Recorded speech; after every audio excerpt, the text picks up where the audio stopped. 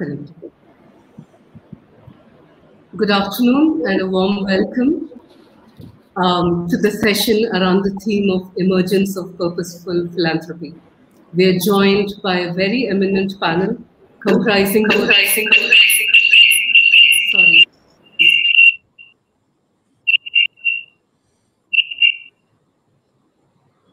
Am I audible? Yes. Okay, thank you. Sorry about that. Good afternoon again and a warm welcome to the session around the theme of emergence of purposeful philanthropy. We are joined by an eminent panel comprising both philanthropists and grantees. The moderator for the session is Mr. Sitaraman Shankar. Mr. Shankar, I'd like to briefly introduce you before requesting you to introduce the panelists and moderate the session. Sure. We'd also like to thank the Deccan Herald for being our media partners for the session. Mr. Sitaraman Shankar is the CEO of Printers Mysore Private Limited. He is also the editor of the Deccan Herald. In the 25 years that he has spent in journalism, Mr. Shankar has accumulated a wide range of experiences in developing emerging and frontier markets across various disciplines, be it reporting, feature writing, editing, news editing, and managing and working at India's Economic Times and then Reuters in Mumbai, Frankfurt, London, and Dubai. Other locations he has reported out of include Moscow, Vienna, and Singapore. He returned to India in July 2012 to take on a senior role at the Hindustan Times, where he oversaw its largest edition, ran coverage of the 2014 elections, and trained nearly 100 colleagues. At Network 18, which he joined in August of 2016, he led a revamp of India's largest financial site, Money Control, giving it a news focus and hiring over 50 journalists to set up a newsroom. Thank you all very much for being here this afternoon. Mr. Shankar, over to you. Thank you very much for that kind introduction, Napina. So we have a wonderful panel today. So I'll spend a quick minute introducing them. Not that they require too much introduction, but let me start with Mr. Amit Chandra, who is Managing Director and Chairman of Payne Capital Private Equity, member of the Financial and Business Services Vertical, and a member of the Asia Pacific Leadership Team. Prior to Bain, he was for a long time at DSP Merrill Lynch. And then he started off at, prior to his MBA, he was at Larsen & Toubro. So a long and distinguished career as a philanthropist and, of course, as a financial wizard. Orgo Sengupta is a founder and research director at Vidhi Center of Legal Policies. Areas of specialization are constitutional law and regulation of the digital economy. Has served on a number of government committees, including the B.N. Krishna-led Committee on Experts on Data Protection Framework for India. His most recently authored book is The Independence and Accountability of the Indian Higher Judiciary, which builds on his doctoral work at Oxford. Ms. Anuaga will be joining us very soon on an audio link. Is a billionaire businesswoman and social worker who's led Thermax, an energy and environment engineering business, as its chairperson from 1996 to 2004. She is currently board member of Teach for India. And of course, Ms. Shaheen Mistry is CEO of Teach for India. Shaheen launched Teach for India in 2008. And since then, the organization has recruited, trained, and placed nearly 1,700 fellows in schools across 7 cities. So welcome to all of you. It's wonderful having such a distinguished panel. I think it will be a great learning experience for me, and I think that we should be able to get some very interesting insights from the next half an hour or so. So the way we see this working out is in the next half an hour, give or take 5 minutes, we'll try and piece together what builds a successful relationship between a funder and a fundee or a grantee. What sort of partnership evolves? I mean, how it gets stronger and stronger? What are the challenges in it? What are the major stumbling blocks that you need to overcome? And how do you resolve conflict? How does it, when you do hit these occasional roadblocks, how do you overcome them? How do you get around them if you want? What does each look for in each other? And if we have a little bit of extra time, I think we have an hour, we'll look at some specific questions for the panelists, each of whom comes with a very strong background in philanthropy. So let me start. I think, do we have Anu yet? Or should we just give it? I think we should get underway, should we? Or yeah, I think there is an audience. So let me start off with a very basic question for the funders and the fundies. So what does an organization look for in a funder? Let me go to Shaheen and Orgo first. And Shaheen, maybe you can lead off on this one.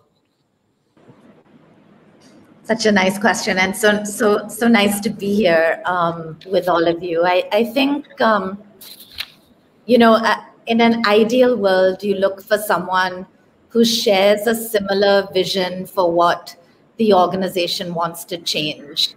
I think if that is solid, if there's really alignment that like, here is what we really want to shift together, even if there are differences in how to get there, you can work through them. So I think to me, that's the most fundamental. If I were to add a little bit to that, I would say a level of trust, the ability to make mistakes on both sides and work together despite that, and a feeling of partnership. I think often when money is involved, there is a power dynamic, and that is difficult. So however much a funder can truly make you feel like this is a partnership, we're bringing different things of equal value to it. Wonderful. That's nice and crisp, and I think it gives us a really good idea. So, Orgo, do you want to take it from there? Yeah, I think Shaheen's pretty much said what had to be said. I'll just add a couple of things in terms of what I think an early stage entrepreneur really looks at. And I think if we unpack this idea of what is a partner, I think this is pretty much hitting the nail on the head. Because I think what an early stage entrepreneur looks for, and certainly I look for when we were starting out, as in is essentially a person who not only funds, but a person with whom you can have an honest relationship. And you can talk to them about things you've achieved, and you talk to them about things that you haven't achieved. And I think it's very critical to understand that this is not a relationship where you have to say that this is 10 on 10 on everything, okay? Because then pretty much that's a relationship that's based on dishonesty. So I think if you were to unpack this idea of partnership, I would say that the first element, which as an early stage entrepreneur I look for, is someone who I could be perfectly honest with, bounce ideas off, talk about successes as well as talk about failures and how we can do them. And I think that's the first. And the second, and I think this is something that we often shy away from this, but I think it's got to be said that right at the beginning, as in what someone like me look for is really organizational support in terms of funding. Okay, I think this is very critical that a lot of funders are interested in particular program areas, and that's great. And if there is an alignment, they're super, nothing better. But what I think in the early stage, I'm thinking back to 2013, 14, 15, what we really look for is people who could provide capacity building support. Because the organization has to pay salaries, it has to do all the non-sexy stuff of ensuring that rent is paid, so on. And it's difficult to actually get funders who understand that, because it's not something that is sort of immediately putting food in someone's mouth or is actually teaching arithmetic to somebody. So it's so I think at the early stage, organizations do require capacity building funding and gentle conversations and a lot of honesty.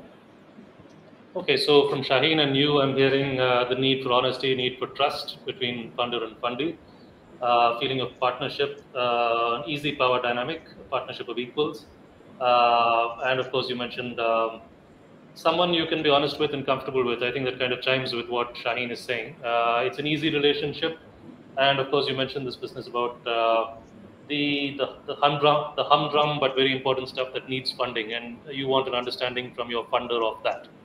I think that's an important point. I don't think Anu is here yet, but Amit, can we switch this to the funder side? What do you look for in an organization that you're going to fund? Thank you, Shankar. Shankar, I do think what we look for today is not a static view. It has evolved a lot over the last decade or two that we've been involved with the social sector. And I think a lot of what both Shaheen and Arghya said resonated with me. I think first and foremost, our view has changed from looking at organizations as NGOs to being developmental partners. I don't think we don't use the word NGOs anymore. We use the word developmental partners when we look at them. And the reason we use that term is because effectively every organization we work with is really helping us realize the dream of what we want to see in the world around us. So I think the first thing we really look for in every organization we work with is, do we think that working with them, we can together realize the dreams that we aspire for. I think there are a number of other things that both of them touched upon that I think are very important. Because the word partnership in that term is very important to us, the honesty in the relationship becomes very important. I think we are absolutely fine hearing good news from in terms of just emails and updates here, from the market. But I think it's very important for us to hear about things that go wrong firsthand. I think that honesty in that relationship is very important to us. When we start the relationship, I think it's very important for us to assess commitment and perseverance. I think that becomes less important over time once the relationship gets established. I think because of the point we are at today, I think it because we are really trying to make systemic impact. It's very important for us to assess what the theory of change is and whether the organization is really capable of delivering systemic impact, and whether it has inbuilt mechanism to both share knowledge openly, and to advocate how it is basically what it is learning and how it is going to impact systems. Also, its ability to kind of drive partnerships. So I think some of those things to us are really, really important. Thank you, Amit. So now let's look at this as a funder-fundee pair. Unfortunately, Shaheen, I think you'll have to wait a bit. But let's look at Argo and Amit. So what's the relationship like, and how has it survived the down moments? I presume there have been some. All relationships have down moments. But would you say that you've achieved the best version of what you can do together? What remains to be done? I'm sure, again, there's a long way ahead. But can you dilate a bit on that? Argo, you want to take that? Yeah, I think everything remains to be done. As in, if you just look at I think what we work on at Ziggy is writing better laws for India. And I think there is a long, long way to go. And I don't think this race does have a finishing line, right? So I think we're just kind of starting on this journey. But I was actually, when this question was put to me earlier in one of the dry runs, as in I actually looked back to just thinking back to the first time I did meet him. And he had asked me a question, which was, why do you do what you do? And I still remember this very clearly. It's a very simple question. And I had a ready spiel, because I wanted money. So I had a ready spiel as to what I do. But that's the first time I said that, what we do is we write better laws for India. And that was really what I thought captured our mission very, very succinctly. And over time, and I think what has happened, and this is testimony to what you said in terms of how the relationship survives, I think it survives and flourishes because of two clear reasons. One is the fact that what I get from Amit is always a new insight, a new way of looking at things. We come from different backgrounds, and I think as someone had told me when I was trying to start with he said that, oh, you won't be able to start it. Lawyers are not entrepreneurs. Lawyers are like shopkeepers. So because we run kind of small shops of 5-7 people each. Okay. So the fact is that so what I get from Amit all the time is an insight into the way in which we look at things. And I'll give you one example and I'll stop there because I think that captures it better than me rambling on other things. Is that very early on, we did a project in relation to drug abuse in Punjab. We know that the drug problem in Punjab has gone through the roof, and it's a whole generation that's getting wiped out because of addiction issues. And we wanted to study it to see what's happening. There is a criminal law in place, the NDPS Act, which prescribes all these punishments. But why is it that things are not coming down? And we did this really fancy report. We got a lot of traction, a lot of people saying things. But the fact is, and we got a lot of media traction on that as well. I think Amit said one thing which I remember is the fact that maybe you should do another version of this for the common person. This is a version for the people, the intelligentsia, and that's great because that's necessary. But this change will not happen overnight. This change, on if we were to look at drugs not as a criminal law issue but as a public health issue, this will take time. And so I think this was a tremendous insight because this is something that we did not only with drugs but with everything across later. And I think this is really what the strength of that relationship has been, which is that the ability to get insights into from a very different perspective. And I'll leave Amit to talk about the downsides. Okay, but before we go there, I mean, before you met Amit and this funding relationship started, you must have gone elsewhere, or did you not, in search of funding? Now, Yes, where did some of those conversations fall down? Yeah, I think see, there's one thing that we must realize, and I know that in Charcha there are a whole universe of entrepreneurs who are here, but there is a larger universe of entrepreneurs who are not here. Okay, and the fact is that I think I find myself to be fortunate. As in, when I wanted to start Vidhi, I was a lecturer in law at Oxford University, and this was very easy to open doors. Okay, and I realized that people don't have these networks. And even for me, it took a while because my networks weren't sort of in the world of business or philanthropy, but it took a while. So I think the first thing that we must realize is that there is a lot of perseverance that takes place right at the outset because there are very few funders who back an idea. There are a lot of funders who back something that's running, but very few back an idea. Number one. Number two is that I think it's really, really critical on those days. And I remember I used to live in Kandivli and I used to go to sort of South Bombay, sometimes by train and sometimes by car.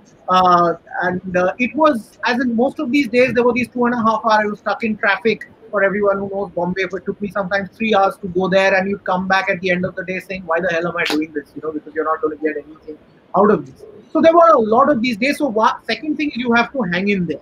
And the third thing, which is really something for funders, and I think this is something that's interesting because I speak to a lot of charities who find it much harder than us to raise funding. And I think it's really important for existing funders to at least introduce charities that they support, development partners, to one other person. And I think that's how the network kind of grows. Support is great, but I think everyone needs networks to grow. So it's a long, hard struggle. And I think you just have to stay the course and hang in. Right. Amit, what's your side of this? It's clearly you fund a lot of people.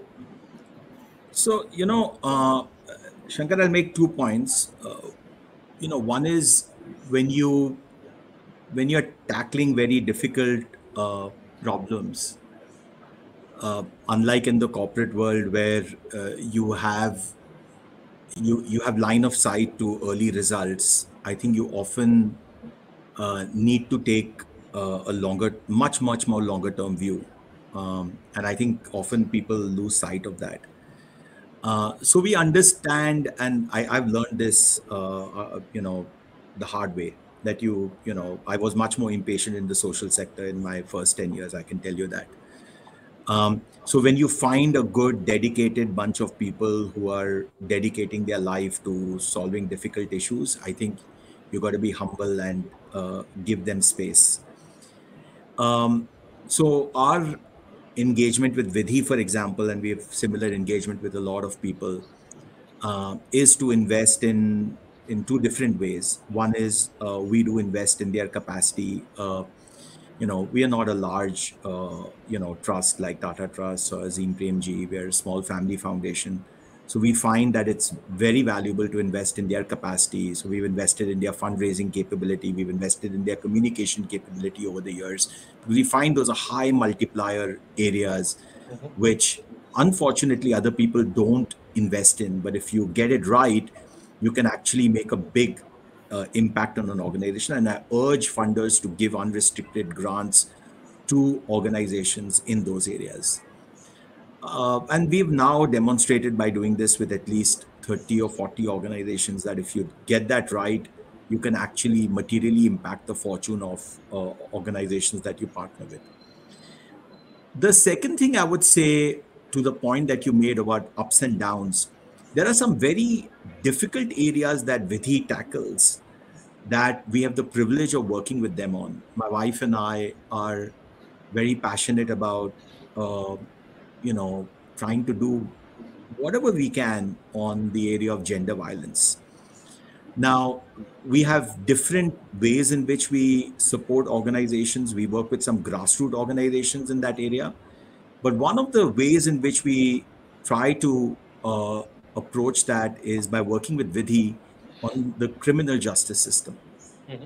And it's a very interesting way, but we know that that's a difficult approach and a difficult lens to take. Now, I can tell you that we have milestones that obviously are set for Vidhi.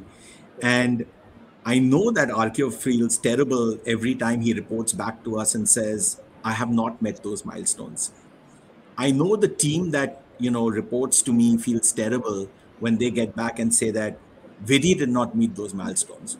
But this is where our judgment comes in, that it's not necessarily their fault, that it's an entire ecosystem that, is engaged with that. That of course, if they had the ability to deal with things in a perfect world, things would move faster. And I know that, there are not many members in their team who would love to move things faster so that we would have a more just system dealing with gender violence. And so I think that's where you will need to exhibit some degree of, judgment and maturity when you're dealing with difficult issues. So I can see a wonderful face on the screen. Yes. Just to take you up on that. So, I mean, it depends on, I guess, your comfort level with the partner. This judgment on. I mean, you could also take a harder view if, I suppose, people were in the initial stage of their relationship not meeting milestones. Yes, and we have taken a harder view, but we've taken a harder view where we believe that it's warranted, that people have, it's because of lack of effort as opposed to intent. Sure. So I think Anu has joined us right on time. Is this the message recording or? Okay, Anu, are you there or? Okay, I think Anu has a message for our session that it'll be an audio clip, so it's almost as good as the real thing. But Shaheen, I think over to you. The same question. What's the relationship been like with Anu, and how has it survived the down moments? What have you done to get over these few moments that haven't been ideal? Yeah. I mean, firstly, before I get to Anu, I have such a long history with Amit, so it's just quite incredible to be on this panel with both of you. But the one insight as I was just listening, as I think both about Amit and Anu, and then I'll go more into the relationship with Anu, is like I've realized the most important thing to me in a relationship with a funder is the human being that funder is. And I think having had the vantage point of knowing Amit and Anu for a couple of decades now and seeing that evolution, not just professionally, but the way they conduct their personal lives, just the role models that they are in terms of the courage to be different. I think that's one thing I would say, both about Amit and Anu, that to walk the less trodden path.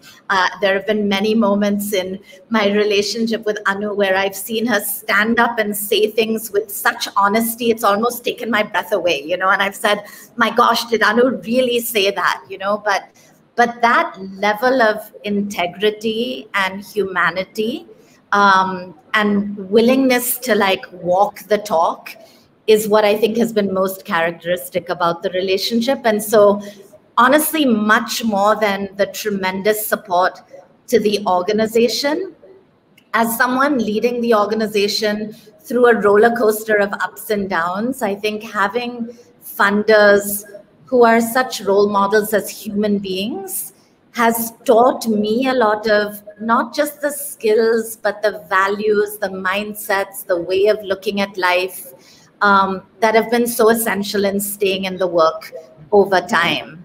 And so that's really the most important thing I wanted to say. I mean, the journey with Anu has been absolutely, I mean, I don't know how to describe it in words. I'm going back to the first time that I met Anu at the Willingdon Club in Mumbai, and she came with pages, I think, at least to me, it seemed like pages of questions about Akanksha, many of them such micro questions that as the head of the organization, I'd never even thought about answers to these questions, you know.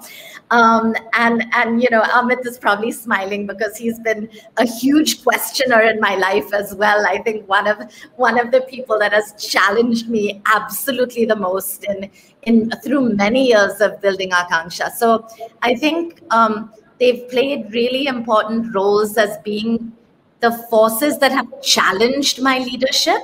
And given me very, very honest, very direct feedback. Sometimes that feedback has felt a little bit hurtful as well. And there's been some emotion attached to it. And then at the same time, but with an even greater amount, just showered me with like unconditional love and support. And to me, it's been that balance of like, can the same person who can really challenge you also like stick their neck out for you when it really matters, be there in the difficult times, through the crises, show that unconditional support, but still almost in the same breath, ask the difficult questions.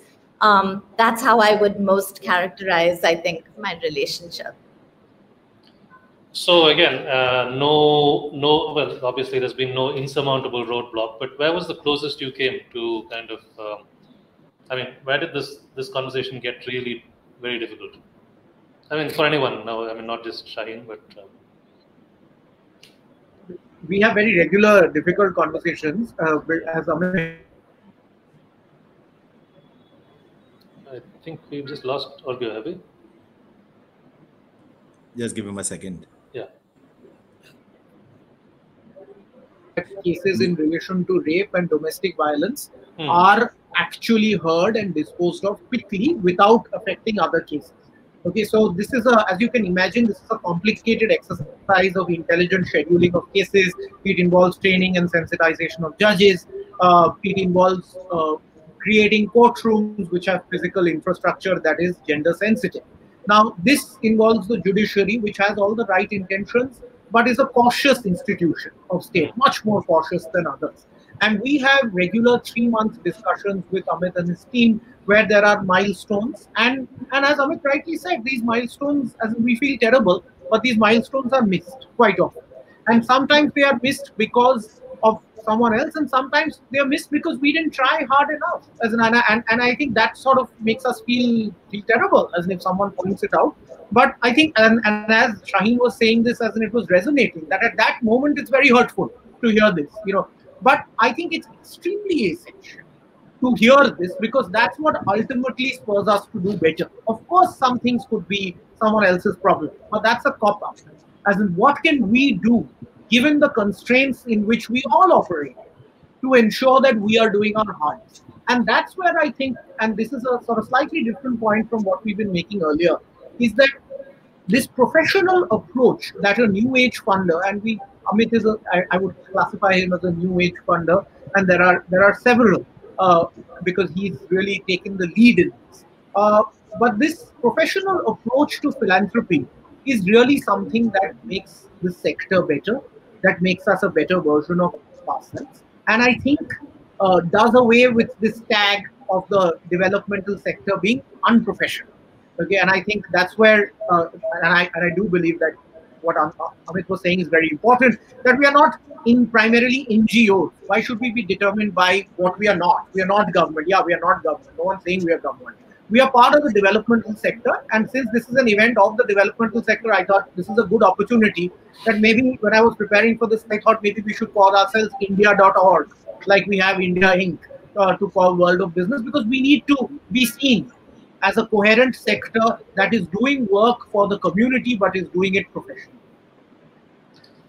Amit, I was going to ask you what are the sort of performance metrics you monitor, and at a point in time when you have developed a lot of trust, do you just let go? But from what Orgo says, you seem to keep a very beady eye on him and on other fundies. Is that the case? That's a very good question, Shankar. I know there's this great debate going on right now that you should just completely let go. No, we don't completely let go. I think we don't let go because we are partners, and we want to know what's going on. We want to and so and we also believe that to some extent we can contribute to change with some of the knowledge that we have by being engaged in a lot of areas. So we don't completely let go. We do have dashboards by which we monitor things that we are engaged with. But I don't think we are obtrusive. So I don't think we, I know that there are a lot of donors, many CSR folks in particular, who kind of try to be engaged sometimes, in a kind of a, unnecessarily, obtrusive manner. That's not our intent. If we don't try to ask unnecessary questions, we want to be informed, and where we can contribute, we try to contribute. Sure, I think that kind of neatly leads, and in fact, you've answered part of it. Top 2 to 3 reasons why a relationship between a funder and a fundee runs aground. What's your view on that? Anu can come in now. I think it's just okay. Yeah. Can we just take that question and then move on to Anu? Yeah, I would say that dishonesty. And as Shaheen rightly put it, when trust breaks down, I think it's probably the biggest reason why things actually go aground. I would say that's probably the 80-20 of the problem. I think everything else in my mind is trivial. Right. So I think comfort level, trust, mutual understanding, I think is something which we've been hearing through the last 30 odd minutes. I think that's an important point. I think that's where it all seems to get built or broken. Anu, nice to have you with us. Is this Anu live or Anu on recording? Can we hear? I'm sorry, I cannot be with you today, and I'll do my best. What is my relationship with Shaheen?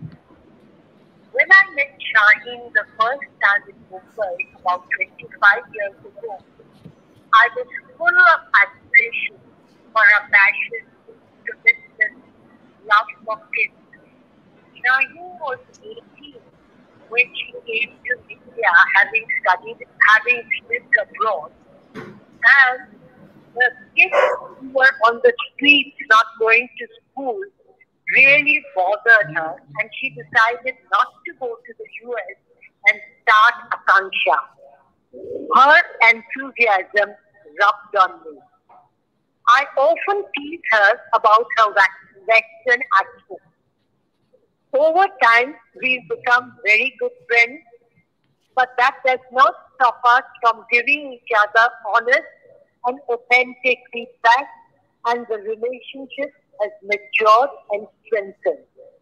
We are there for each other through good and bad times, and I love her and want her to succeed. What is my motivation for giving?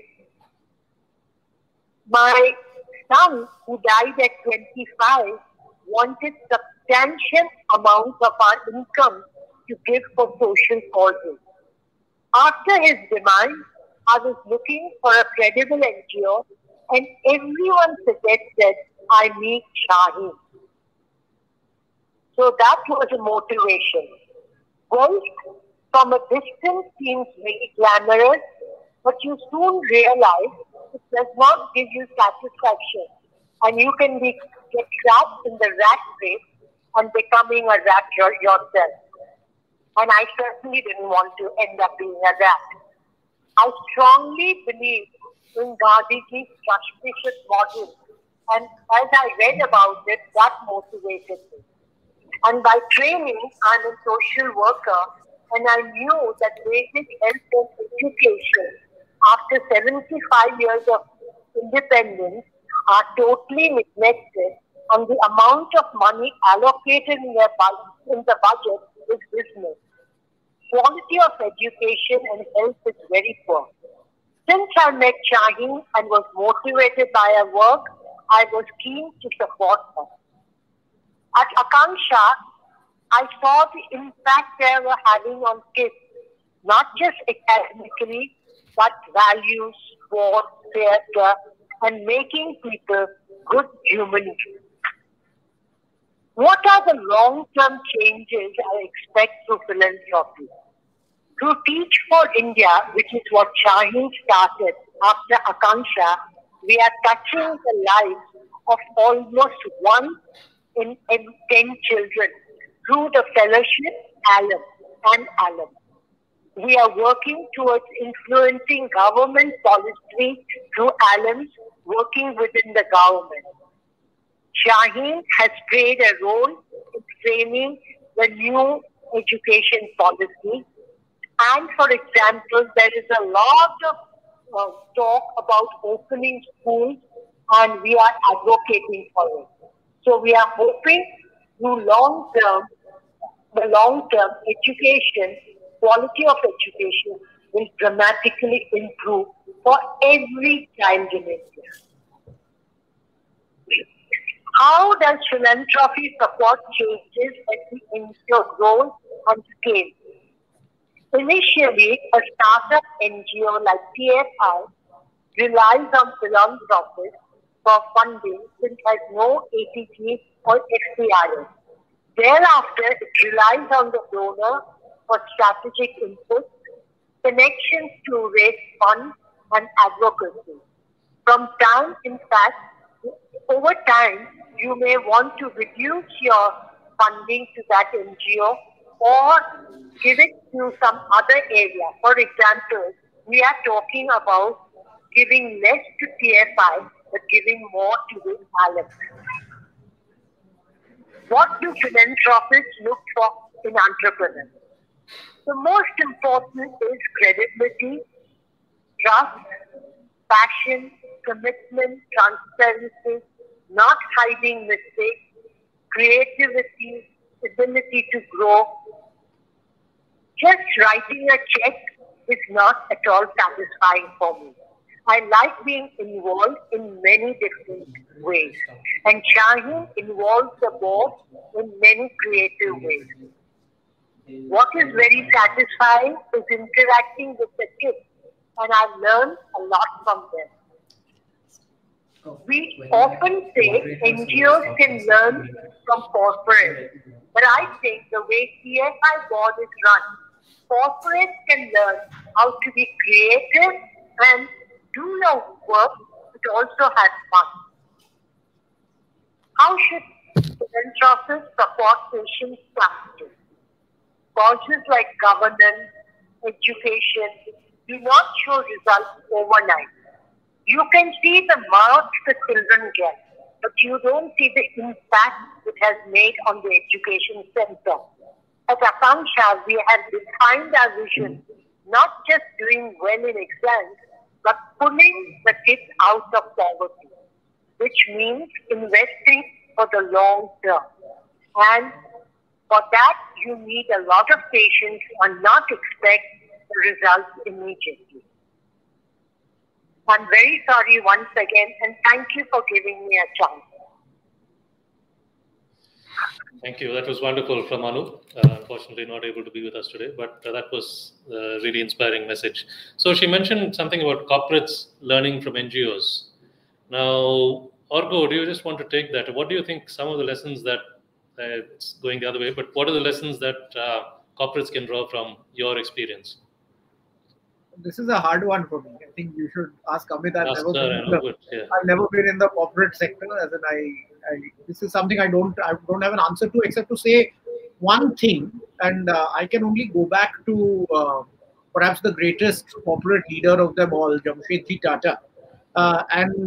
This is something that there was an interesting episode where, sorry, there's a lot of rain and thunder here, so there's a little bit of disturbance. But there is an interesting episode where Swami Vivekananda was on a ship when he was going to Chicago.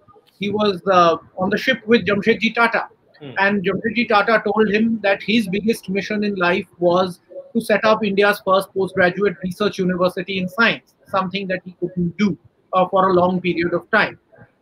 And Swami Vivekananda, once Jamshedji Tata passed away, Swami Vivekananda said that that was the greatest idea that any Indian ever had. And this came from a man of business. And I think if we look at Jamshedji Tata and his writing and the biographies on him, I think what you can see there is that the need for research, the need for understanding new frontiers of knowledge, the need for passion, which is all of what is the social sector brought, and he's kind of the creator of that in the social sector. That's what made the Tatas who they are today, and it continues to be the case today.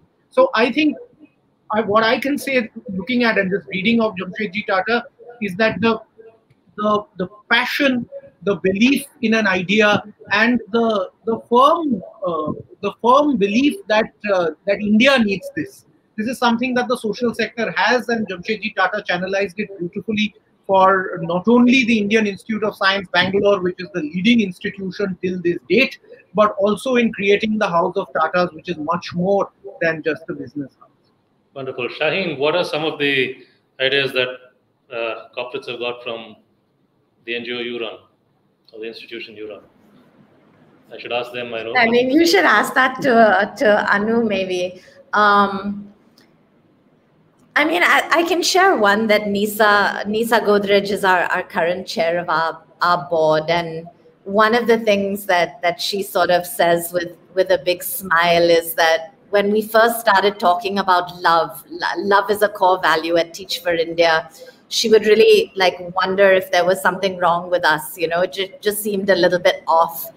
And she said now she's understood so much the power of that value, to be able to love what you do, the people around you, yourself, that she very much uses it now in Godrej and feels that her whole approach to people and the work has shifted. So I think that's one example. But I think sometimes, at least with NGO boards, where we're a little bit more able to do things that are a little bit creative, a little bit different, bring people a little bit more proximate to the ground. So I think things that have worked have been bringing voices from the ground into board meetings, getting the board to engage in ways that a teacher would engage in a classroom, different types of methodology, really fun, which I think is a very underrated value, right? Like, we understand the need for fun and joy when you're young. We sort of underestimate the value of just fun and joy when you're older as an adult. And I think we try to bring a lot of that into our board meetings now at Teach for India as well. So I would say, yeah, just the ability to live a wider range of values, to blur the personal and professional a little bit, and just to be able to be yourself in a space and connect at a deep level. Wonderful. I actually had a question for Amit, but maybe we should go to the audience first. I think we are up to 45 minutes now. So can someone help me with surfacing some of the questions?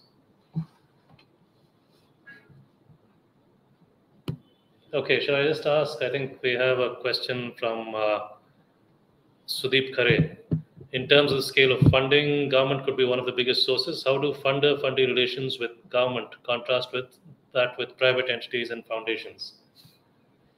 Who wants to take that? Yeah, I would take that actually, because this question has come up a number of times as to how should you look at government. I would like to see the government primarily as the biggest change agent in the country. And from my line of work, as in the amount of change that the government can bring is unparalleled. And we talk about scale a lot in these discussions, as in the amount of scale that can be brought through a wise implementation of a policy that is rolled out and implemented well is great. So I see government primarily as a change agent. In terms of funding relationships with government, then I think it's a bit of a double-edged sword, because number one, as a new organization, it's something that you can't do usually because it comes with a whole range of compliance requirements, including for CAG audits. I'm just getting into the brass tacks of it. So it's actually, you're going to spend a lot of money on compliance to do that.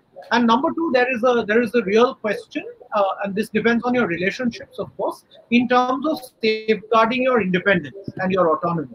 So you certainly want to safeguard your independence and autonomy at all points of time. I'm not saying this is a government-only problem. It could happen with a private funder as well, but certainly with the government, as in the sort of the relative fear of a lack of autonomy, together with heavy compliance, means that we at least see them primarily as the biggest change agents in the country and not a potential source of serious grant funding. Either of you want to add to that, Shaheen, Amit? Yeah, if I could just add, I agree with Arghyo. I feel that I completely agree, first of all, that it is the government's responsibility to be the largest change agent. And in fact, I think the philanthropic sector, supporting the developmental sector, even if it puts in its full might, will not be able to make a dent on our social problems if the government doesn't do its job. But then the question is, what is the role of the philanthropic sector and the developmental sector? I think the role is to do two things in my mind. One is to better inform government spending, and the second is to make it more accountable. And so I think the important thing is to figure out how to create templates of change, which can be easily infused into government policies. Often government programs tend to be either very wasteful, or governments never innovate, rarely innovate. So I think it's important for organizations to prove what can work, and second is to actually advocate so that accountability for government spending actually vastly improves. And I think that should be the role that the not-for-profit sector and foundations actually go out and play very, very actively. Excellent. So Shraddha Bagwe asks, how should someone new to the impact sector connect with funders and build relationships? Amit, I guess that's for you. We don't do much of early stage. There are a lot of people who do early stage. We do some early stage, so maybe I'll take a stab at it. Look, there are obviously, one of the things that we do is we encourage. We try to encourage building platforms. Like Give India is an example of that. Wherein organizations can access funding, and Give India has dramatically scaled up over the years. Of course, what we're also trying to do is figure out ways in which other platforms get built. Many years ago, we were involved in funding, encouraging a platform called Dana Mojo, which is again recently scaled up. It's got a big grant from Rohini Nilantani Philanthropies. It's great to see other platforms come up as well. So there are we are involved in platform creations which help early stage entrepreneurs get access to funding. I do think at a basic level, the best way for anyone to get funding is to actually approach someone in their ecosystem and convince them, because that's where most journeys typically begin. It's easiest to really get someone to back you if there is one degree of separation. And I would say for anyone to really at least convince someone based on some degree of familiarity is probably the best way to begin that journey before you really get onto a platform. So you have a track record of having lent to underserved areas, to funding unproven ideas. What makes you do this? And I'm sure a lot of underserved areas and what's the phrase, unproven ideas out there. So just for that benefit, what's it about you, and what's it about your way of thinking that makes you more amenable to this? So Shankar, it actually came out of a strategy project we did many years ago, where we said there was a lot of money that was going into.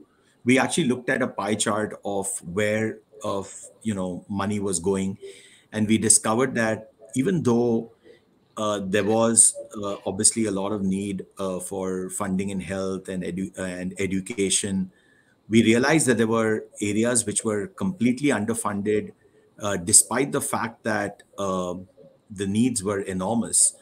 And so Archana and I asked ourselves the question as to, while the needs there are enormous, who's going to actually step in and meet some of these needs? And so we decided to focus disproportionately on two of those needs. One was rural development, which is working with farmers. And the other is capacity building, by which we could touch a lot of causes. We also decided to focus on a few other things very selectively. Gender violence was one, urban governance was the other. We've also, through capacity building, focused on other underserved areas. I mean, one of our oldest associations has been Olympic Gold Quest. I remember started, backing Olympic Gold Quest just around the time when Viren joined them as a CEO. And it's wonderful to see now that half our Olympic medals are won by athletes backed by them. And again, it was basically because no one was really investing in sports at that point of time. So we do like the notion of basically via our capacity building vertical, choosing things that nobody is really focusing on, but doing that through the capacity building route. Sure. A couple of questions have just popped up. Joju Verghese has, how are funders looking towards sustainability and development organizations? How is sustainability defined in the social development sector? So I think there's a preponderance of questions to funders as opposed to fundees. So Amit, I think it's you again. I think you should ask Shaheen and argue that. Look, the issue of sustainability is a big area of concern. We've been sponsoring some research in this area. The data is shocking. By the way, it's terrible in the West, and it's even worse in India. And I would define sustainability as just how much capital an average NGO has in India to be able to live through a crisis. And I think COVID was an example of that, where many of them had to shutter basic programs, and in many cases were unable to pay even salaries of employees, as a consequence of which we had mass layoffs. I do personally believe that with many of the organizations that we work, we have an active program where we try to at least make sure that they have somewhere between 1 to 2 years of expenses in terms of cash in the bank, and that they work with their core donors to get to that. It's a journey. It's not easy to do that, but they need to convince their core donors that that's an very necessary objective that their donors need to support. It needs to happen by actually making sure that every offering that you have is appropriately costed. And this is a mind shift change that donors need to understand. And we are trying to basically put out the right research. We're working with Britspan on something called Pay What It Takes. It's a collective that we have put together with the Gates Foundation, Edelgive, the Rohini Nilankani Foundation, us, and a few others, Central Square Foundation, where we are actually trying to convince all the major donors in the country to sign up for this and then put the data out to get them to understand that unless we do this, we will not have a vibrant social sector in the country. Shaheen, it must have been a tough 18 months for the sector in general, given COVID. How do you answer this sustainability question? I mean, so it's interesting to hear your thoughts, Amit, around like what sustainability is. For me, like the 1 to 2 year piece, as you said, it's even for an older organization, it's a journey, and it's really tough to have 2 years money in the bank and to get donors to understand that. So really heartened to hear about the effort to shift that narrative. But I'm also thinking about like, what does it mean over time to lessen your dependency on donors? And are we thinking creatively enough is a question I'm always asking myself around revenue generation without compromising the stakeholders we want to serve, right? So in TFI and Akanksha, we could always move sort of one level of higher income in terms of the kids we serve and be able to generate revenue. But if we still want to work with the poorest children in urban India right now, what is the mechanism to think creatively about sustainability, especially when we know there are pain points in funding? So for example, programmatic funding feels much easier to get than non-program, administrative, unrestricted. So if we could even become sustainable for those pain points, I think it would help a lot. And I'm wondering if that is a conversation that's happening in the country or potentially needs to happen, where we really think innovatively about what does it mean to lessen our dependence. Because I think donors, I mean, Anu mentioned this as well, like donors after a certain number of years also feel that there is a risk of overdependence, right, on a single donor. But where does that leave an organization that doesn't know how to reduce dependence overall on donors? So I think that's the dilemma to really think through. Super. I think we have time possibly for one more, maybe 1.5 more. Parikshit Menon asks, how does one nudge corporates other than the Tatas, Birlas of this world to look at CSR less as a tax stroke compliance and more of a being integral to business? I think this is squarely in your territory, Amit. How do you nudge? And I was waiting for that word to emerge at some point, nudge.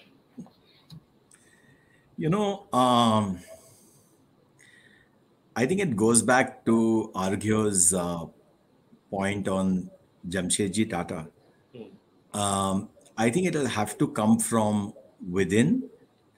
I mean, Jamshedji Tata is my inspiration as well. He was a trailblazer who did what he did, and then Dorabji Tata followed him in doing what he did well before things became fashionable even in the West, right? And then for nearly a century, we basically haven't seen anything of that sort happen. Even actually very little of it happened in the West, forget in the East.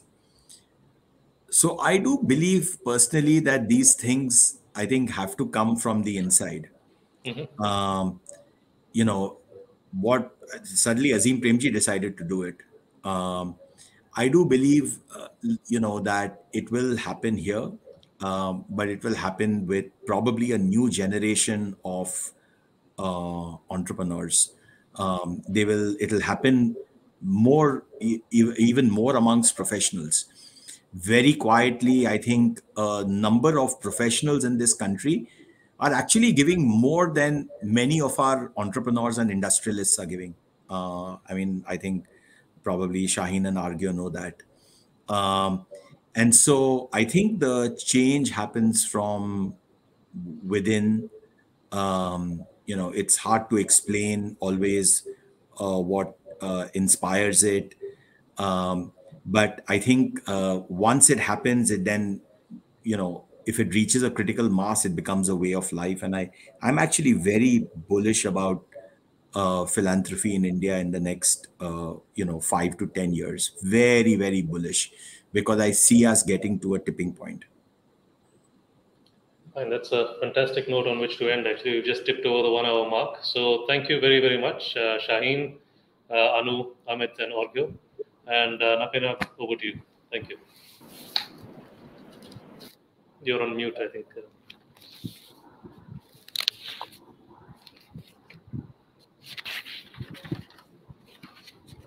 Thank you very much. Thank you for a deeply meaningful session around the theme of philanthropy. I think I speak on behalf of the audience when I say that it was not just poignant, but equally pragmatic. And I'm sure many of the things that you've spoken about will continue to simmer in our minds well beyond this session. So thank you, Mr. Shankar, for moderating a session that we will remember for some time to come. Thank you all again. Wish you all a very good day.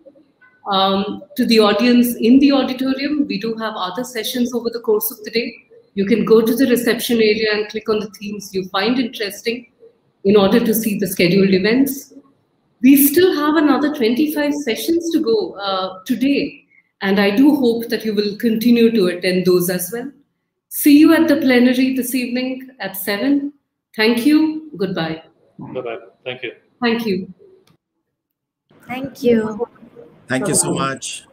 Thanks. Bye.